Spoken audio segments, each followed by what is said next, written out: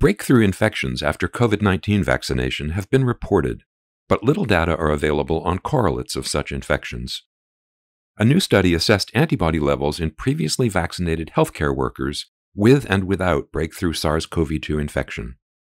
In this case-control study, researchers analyzed antibody titers in 39 healthcare workers who had breakthrough SARS-CoV-2 infections after receipt of the BNT162b2 mRNA vaccine in Israel between December 2020 and April 2021.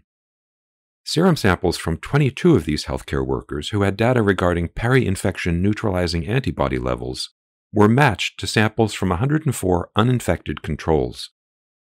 Outcomes included neutralizing and anti-S IgG antibodies within a week before a positive COVID-19 test and within the first month after receiving the second vaccine dose.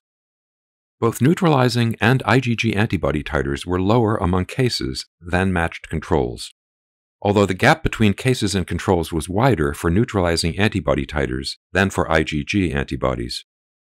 The researchers also examined the correlation between neutralizing antibody titers and N-gene cycle thresholds to assess infectivity. They found that higher levels of peri-infection neutralizing antibodies were associated with lower infectivity. Overall, breakthrough infections were rare, affecting just 0.4% of vaccinated healthcare workers. The authors conclude that breakthrough SARS-CoV-2 infections were correlated with lower neutralizing antibody levels in the peri-infection period.